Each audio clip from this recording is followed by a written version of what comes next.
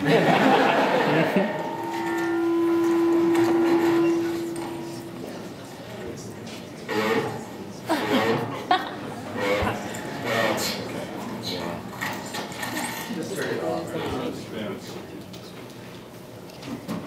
it's always great to come here, and today I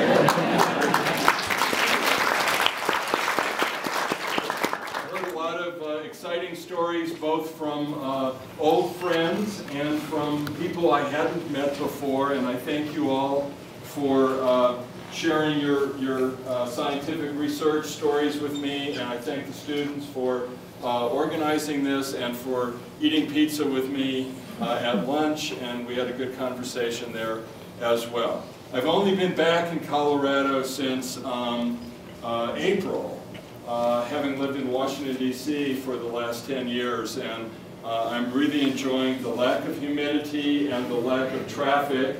Although Washington is an exciting place, I did enjoy being there, but I thought that 10 years was enough and that it was time to get back to where real work was being done instead of just administering the work of other people. And so certainly they put me to work immediately upon getting back, although I did take off last week and went downhill skiing 3 days and snowshoeing 1 day in the Central Rockies, so it hasn't all been work.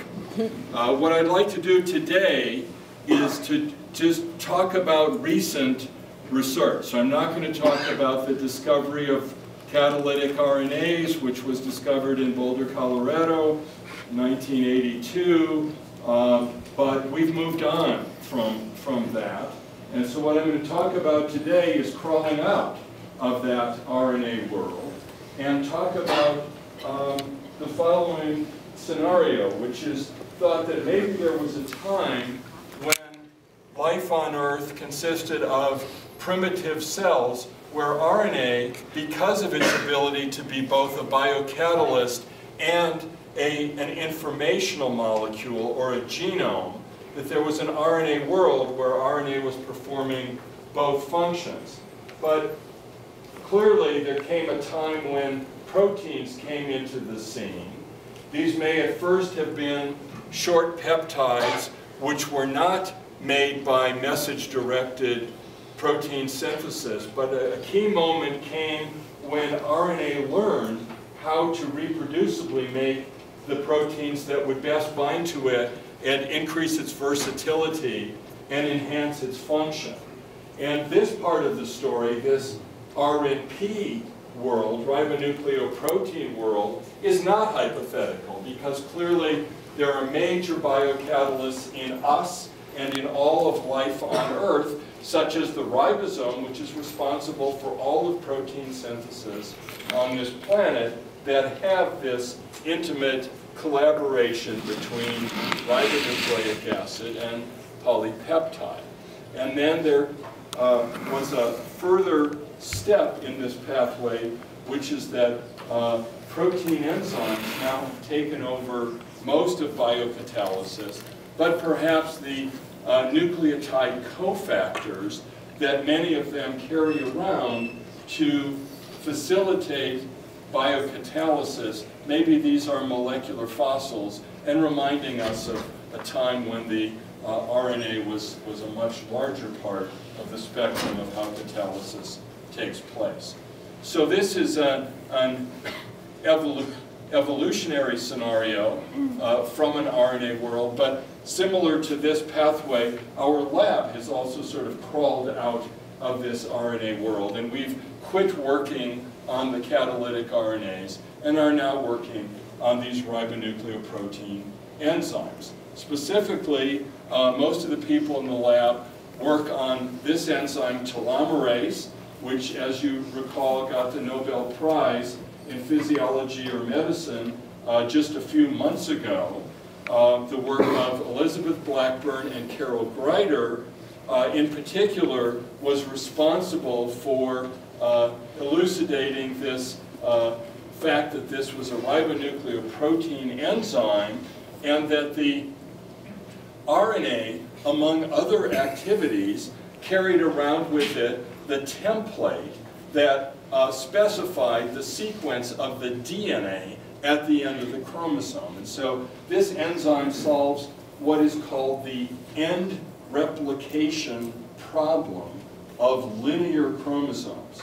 If you're in the middle part of a chromosome and you're a DNA polymerase, there's always, because the DNA is double-stranded, a complementary strand that can be used as a template for DNA synthesis.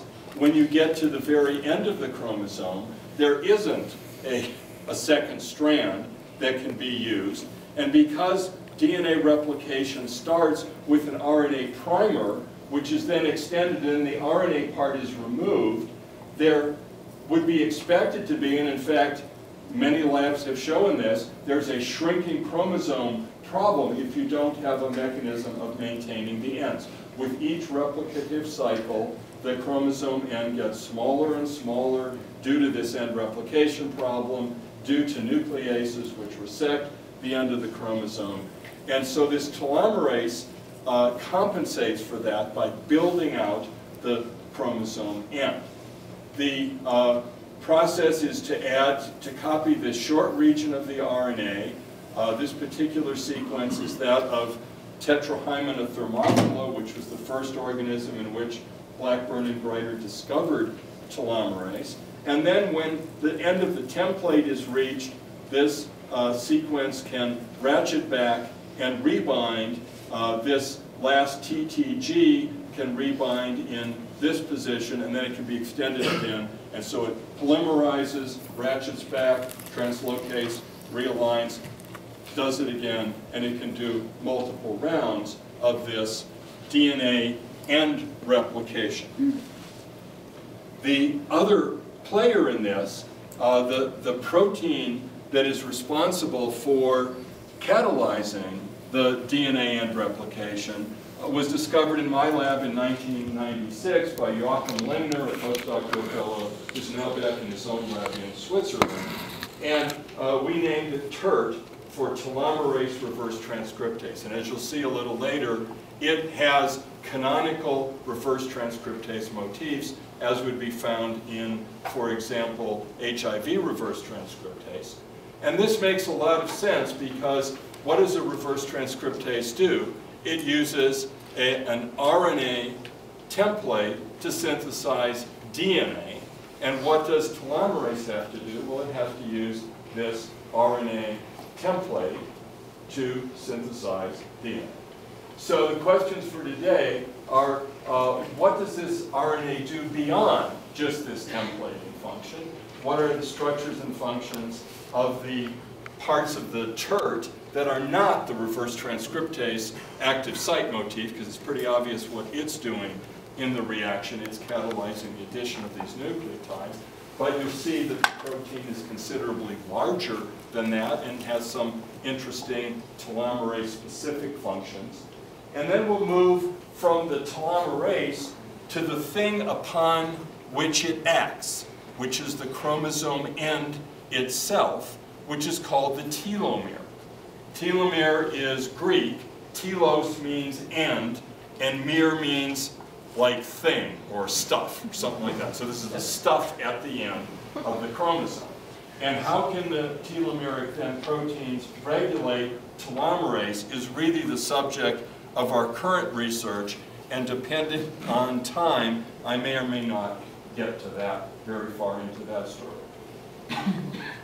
So for many of these experiments, we use the yeast system, the budding yeast Saccharomyces cerevisiae, because it allows us to do both biochemistry and also genetics on the same system, and to test in vivo some of the ideas that come from our in vitro experiments.